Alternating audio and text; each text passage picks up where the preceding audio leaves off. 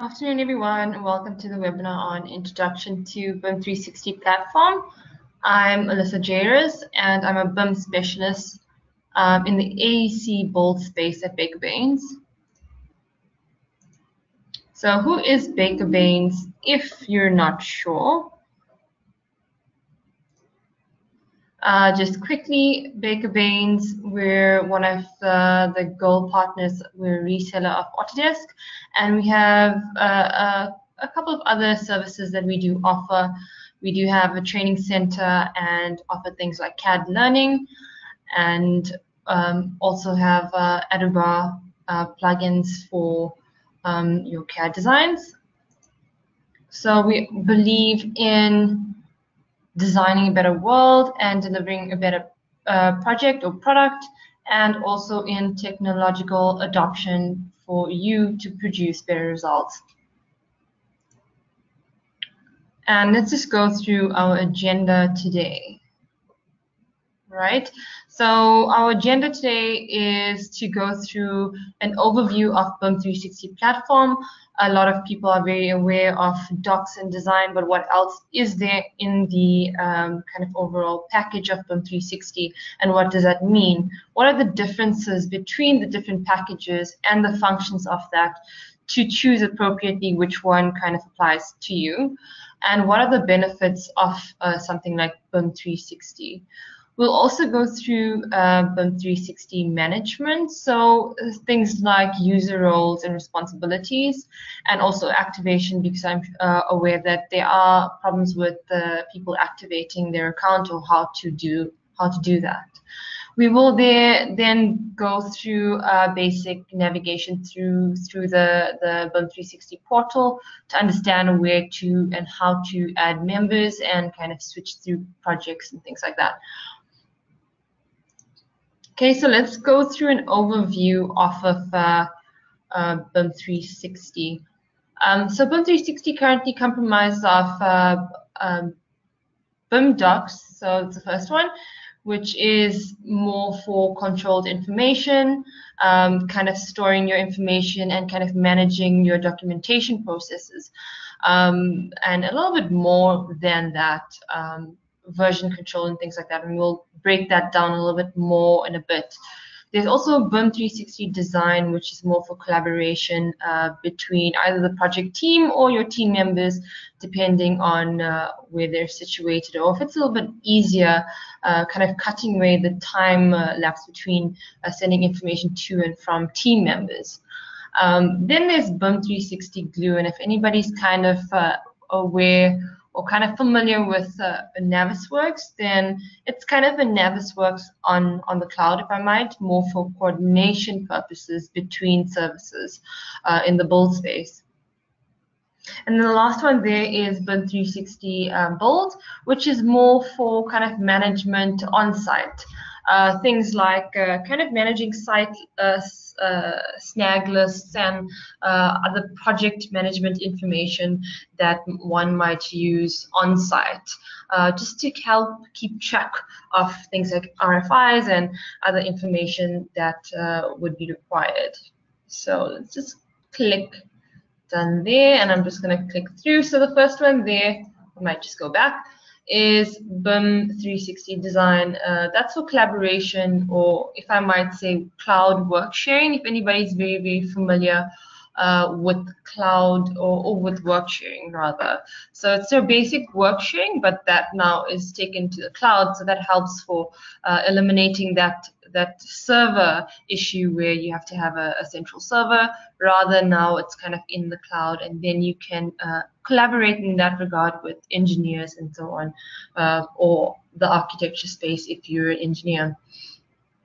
If I might just, okay, so then we have BIM docs, so that's document management, and as I said, coordination for BIM glue, and I'm just going to click one more.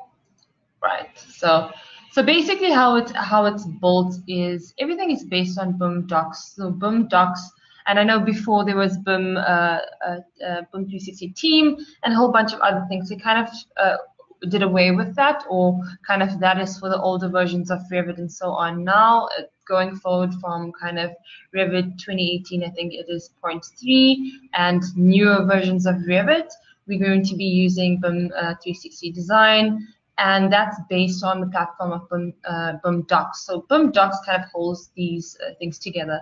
If you have a license for BIM 360 Design or Glue or Build, you would automatically have the BIM Docs function in there. Alternatively, if you wanted to kind of just have the BIM Docs function, that is a separate entity without the rest of the BIM 360 packages, then you're welcome to have or purchase a license for just that BIM 360 Docs. Now that's dependent on what you basically need this for in your project going forward. Okay, so I might.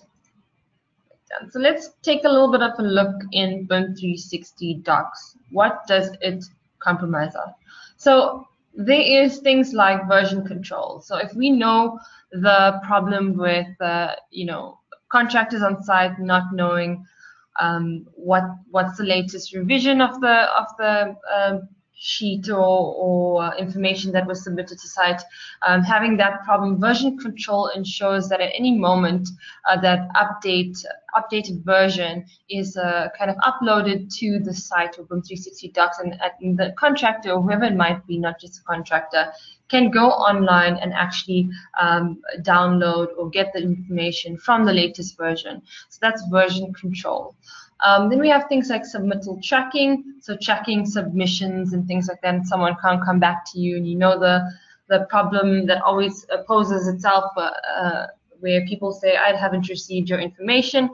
Now it's kind of tracked online, so and there's an email notification that would go out to that person, depending who it is on your project team, and that helps you track whether somebody has been sent or received certain information.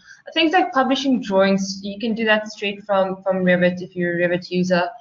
Publish drawings straight to BIM Docs, and it works really well with Revit. So it picks up things like information on the title block and the revisions from the title block in order to embed information, and that's what you see there. Things like mobile access. So obviously, we moving to the era of not having a pen and a paper, kind of recycle. You want to be kind of green friendly, if I might say. So we're moving towards the era where you no longer have to take a million pieces of paper on site to help you kind of track information. Mobile access helps you quickly download and retrieve information without having to print it at any moment. So you could get it from your phone or your tablet or whatever it might be, just by logging into your account and retrieving that information. So that works together with marking up drawings. And if you have kind of one of those electronic pens with your iPad, you could mark up drawings straight onto the sheet at any time. You could be at a coffee shop doing that information without having to print out big sheets of paper. So it's trying to become a little bit more user-friendly in that regard. So we can create issues as well. So creating issues to be submitted to say, I need this information from this person, and you can kind of assign that issue to a consultant or an architect or whoever it might be in your project team. And BIM Docs also supports 2D and 3D information that helps with viewing kind of your model, kind of like an A360 vibe if anybody's familiar with A360. So actually being able to look at information in 3D aspect and in a very 2D form. So that would be your BIM 360 Docs. Okay, very basic on the information with document management. Okay, so when it comes to BIM 360 Design, what does that mean? Okay, this also has issue tracking. Okay, a different type of issue tracking, more for the 3D modeling side, if I may say. Okay, and when you send that 3D model information to whoever it might be in your project team. Things like collaborating, and I'm sure that's a big one for a lot of people. You might have, even if it's within your company, you might have companies stretched out across SA or in a different country completely. That's where BIM 360 design would come in, so that you could save your kind of Revit model on the cloud and collaborate or work share that model with people in different locations. But it doesn't actually only stop there. You could also do a work sharing across your project team. So different consultants, depending who it is, you guys can almost share a platform for information, and that kind of rules out Dropbox or other platforms that actually we used to use before BIM 360, but we often would know that there is a time delay between the information that's uploaded and also, you know, the changes that are made throughout the month or the week or the days thereafter. So this kind of cuts out that delay in time across receiving information. So you kind of can receive information a little bit more quicker. Milestone tracking would be the different milestones in your project phases. There's a whole lot of insights and analytics that come with the project, and we'll kind of just skim through that as well. Deliverable exchange and change visualization. So it's a little bit different than the old platform if you have been using BIM 360 Team before. And I'm sure it must have been a big shock to you if you've suddenly from Team went and tried to work on design. It is a little bit different in how things and how you navigate through your projects and things like that. So we will go through it. If I might quickly click on this. All right, so basically the idea of how the work sharing would work is project teams can kind of, and the structural team, and obviously we'll have a little bit more than that, but project teams can kind of package and share information from one consultant to another, and thereafter the consultant, if it's architectural, sending it to maybe the structural team can review and consume that information. So they'll review the information, and if they need any more changes, mark those up and send that back to the architectural team. So everything is done on this platform though. So same thing, structural team will then package and share that information on a shared project data folder.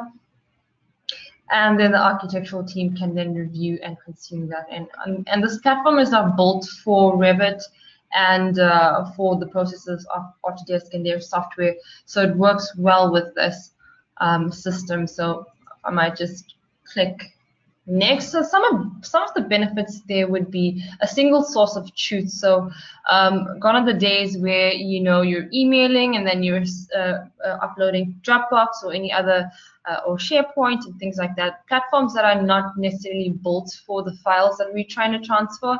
And also, you know, there's different systems of controlling and managing documentation. So we kind of just moving this into one platform and having a single source of truth where everything is kind of tracked and recorded onto this.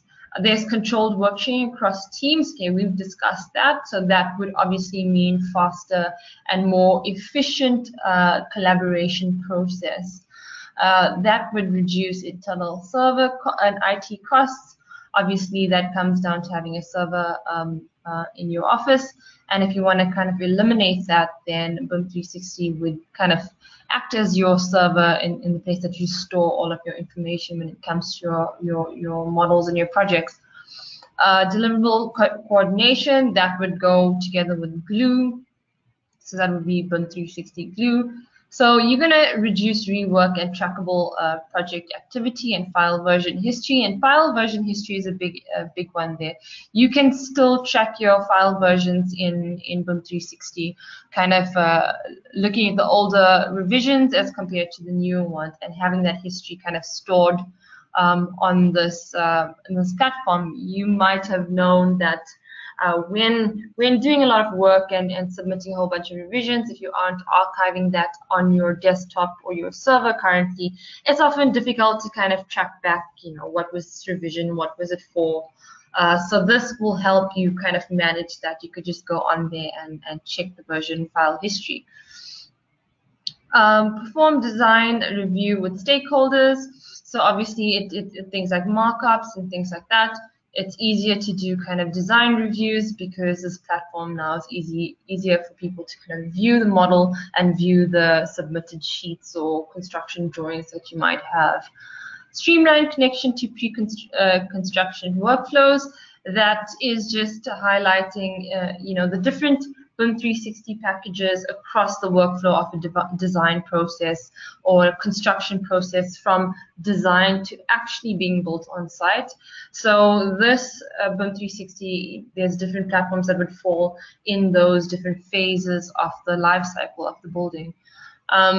Access your project information anytime and anywhere. That comes back to mobility and being able to just pick up whether it's an iPad or your phone and quickly just access information without having your PC there or your laptop. Right, so let's continue. So BIM 360 Glue.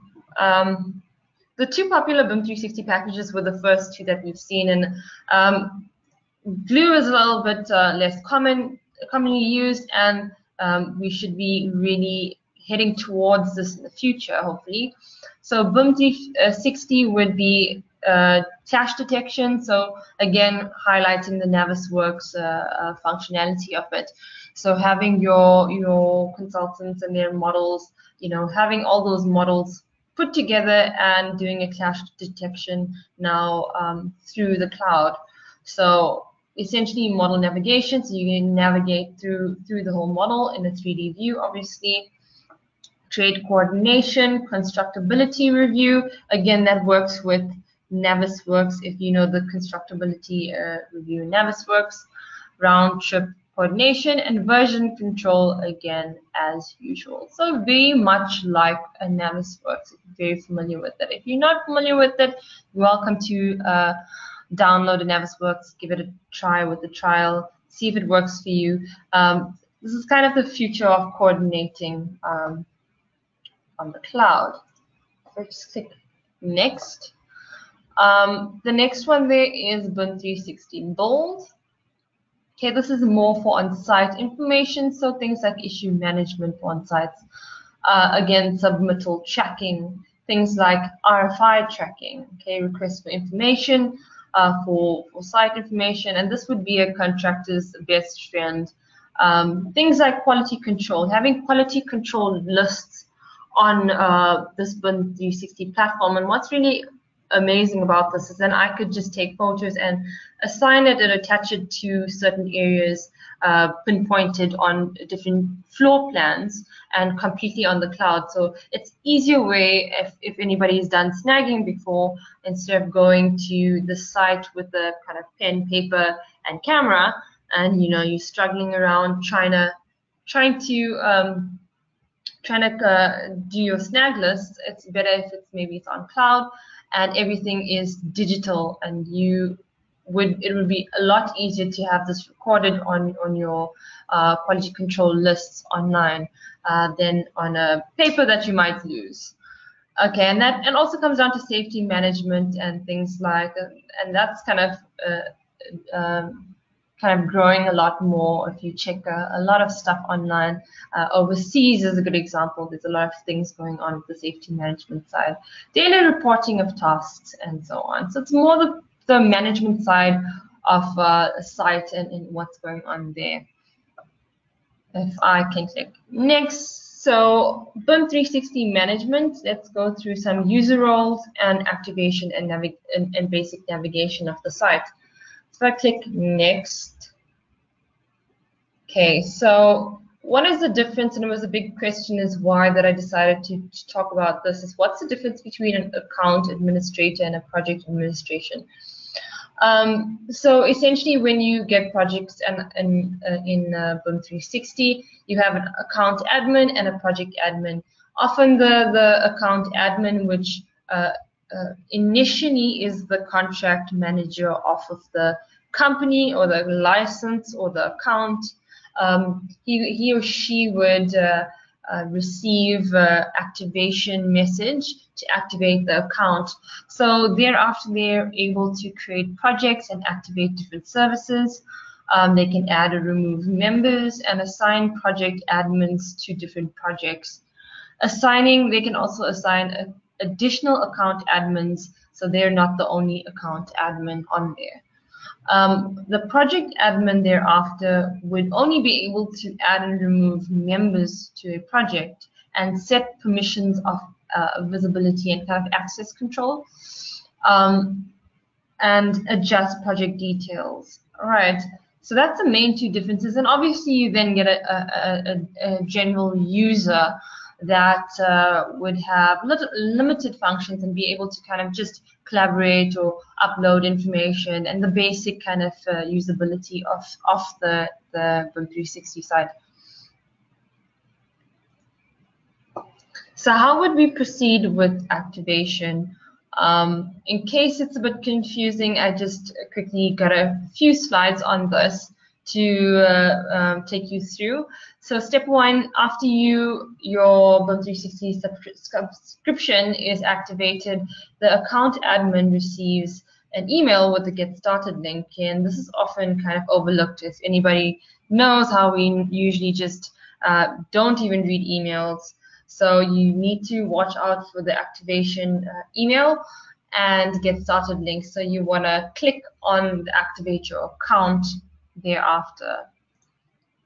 So there again, click on the Activate button to launch the account admin portal, and here it's going to ask you to kind of sign in using your Autodesk account details, if anybody's very familiar with that. So a lot of the time, the licensings that you have on your software is linked back to your Autodesk account.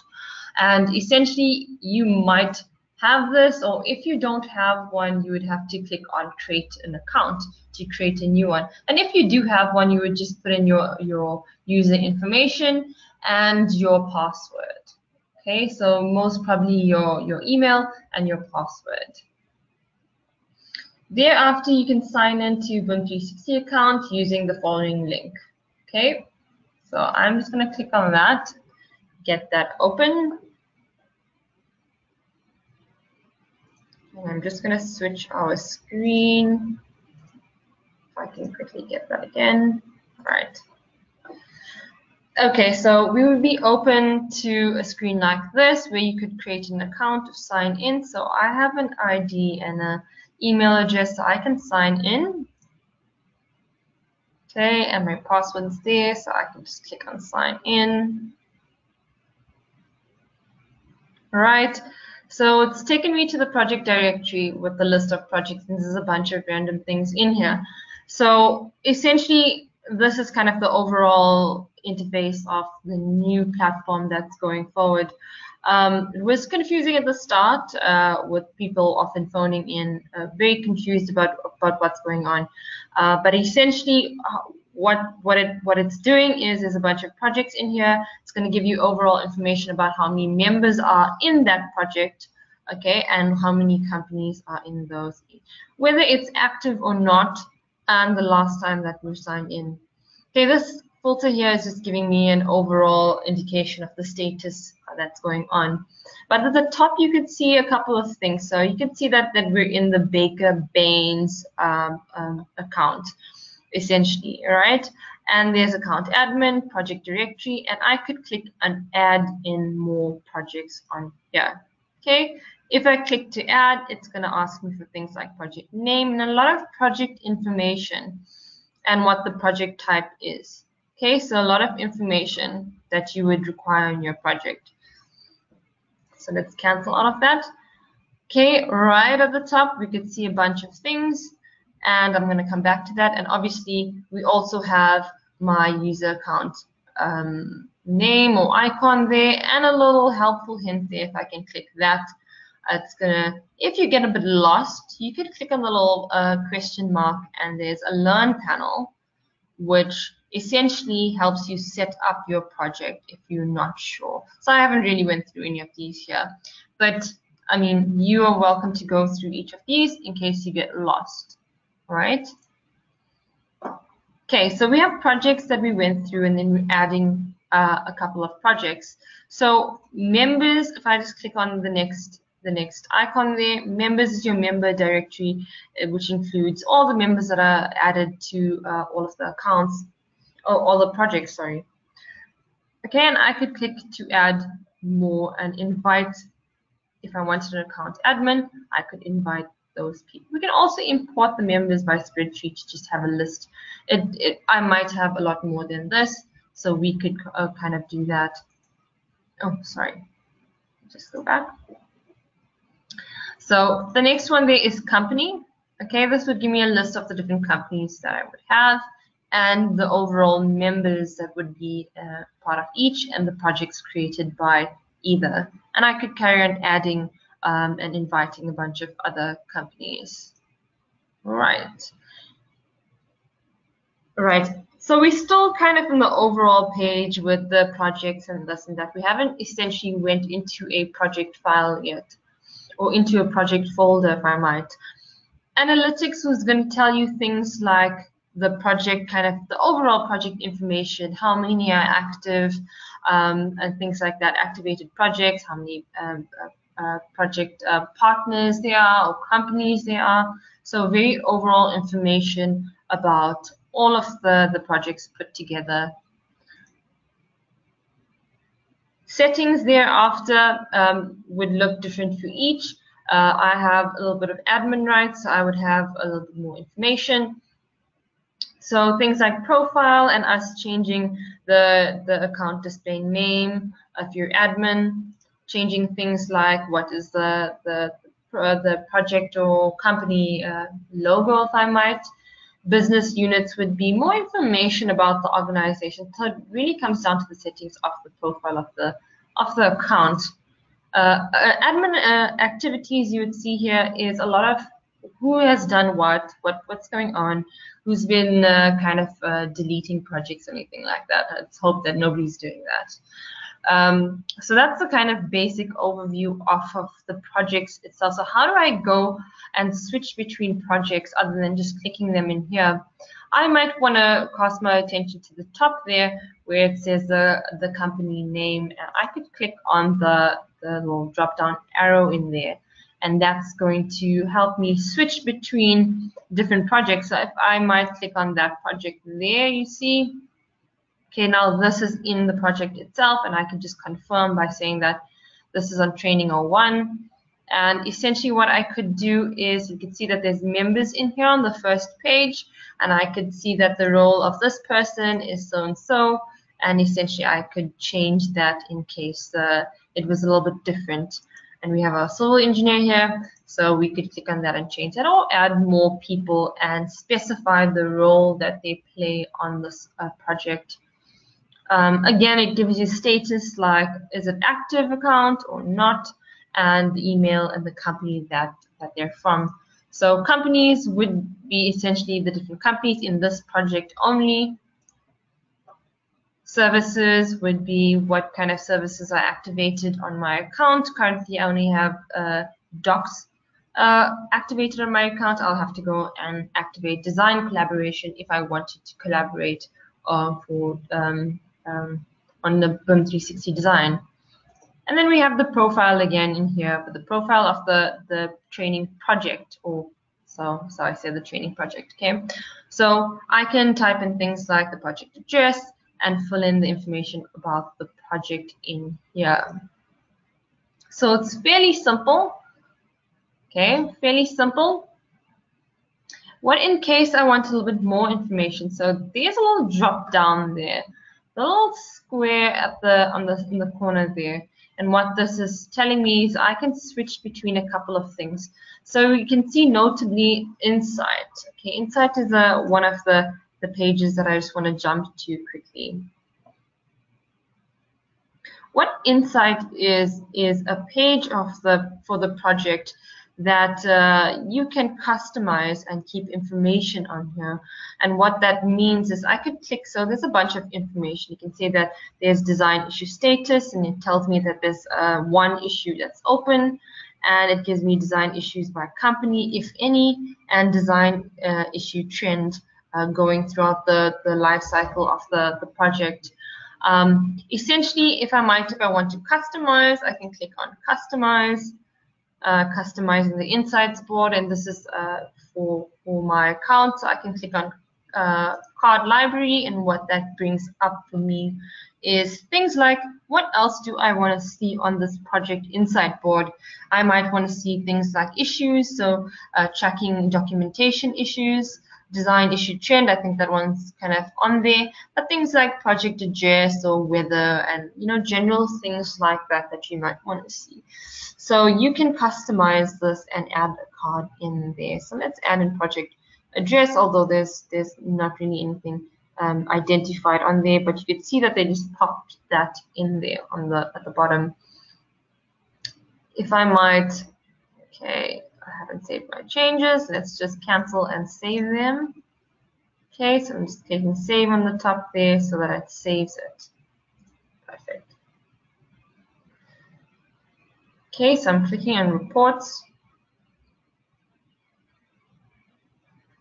All right, and here we could find and try to find and track reports that might have been going throughout this project. Okay, currently there's nothing in here, but I could search by who's created the report or when it's been created and what type of report it is. Okay, that comes down to document management. So that was insight, but if I click on, so I'm still on the project training one, I can click on document management, and this is where the docs bit plays a big role. So things like the different folders.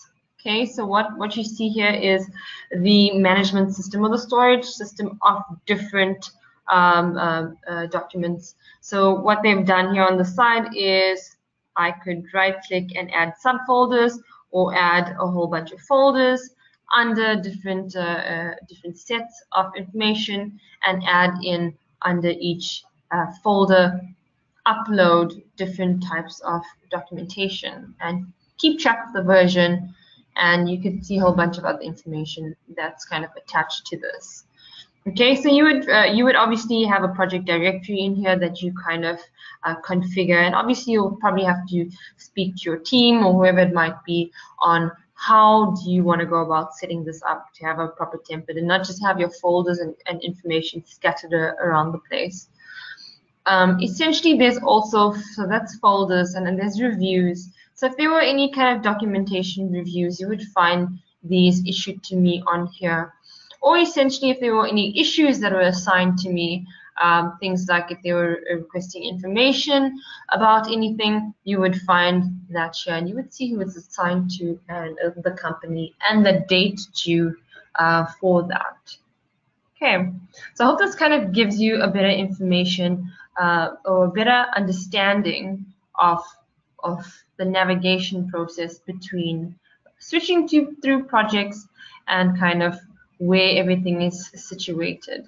Okay, clicking on project home is just going to bring me back to the home page of training or one folder or project, and on which I could see a whole bunch of information and customize again the information that I might see here. All right, let me just quickly switch my screen. Okay, so quick summary and conclusion. So we went through the basic 360 packages: docs, design, view, and build. Docs was for document management. Design was for work collaboration. Glue was for coordination, and build was for management of on-site processes and project management. So we went through the different uses and each package and the benefits of design. We also thereafter went onto discussing the different roles and responsibilities and how to go about activation and logging onto the website. We then went through kind of navigating the new interface and how to switch through projects and very basic navigation throughout the account.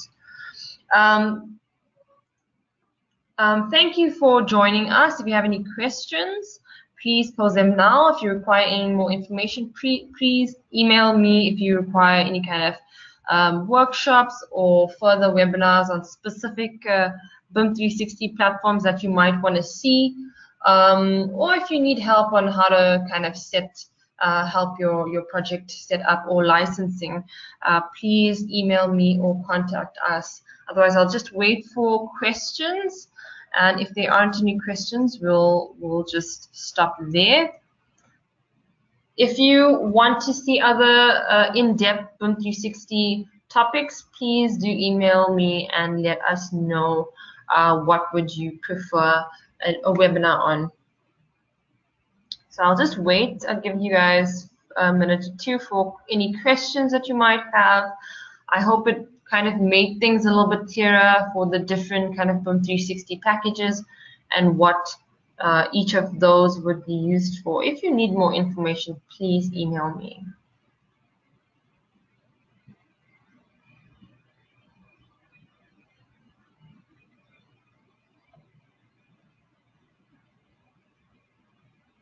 So I don't see any questions coming up, so I'm going to stop it there. I do see something from Sarah, who's just requiring pricing, and you're welcome to email me. That's totally fine. Again, if anybody else needs kind of licensing information, please let me know by sending me an email or contacting our company. Or if you just need advice of what to use for your project team, you're welcome to just contact us and just find out. That's totally fine as well. Thanks, Sarah, for letting me know. Otherwise, we'll stop there. Thanks, guys. Enjoy your Friday.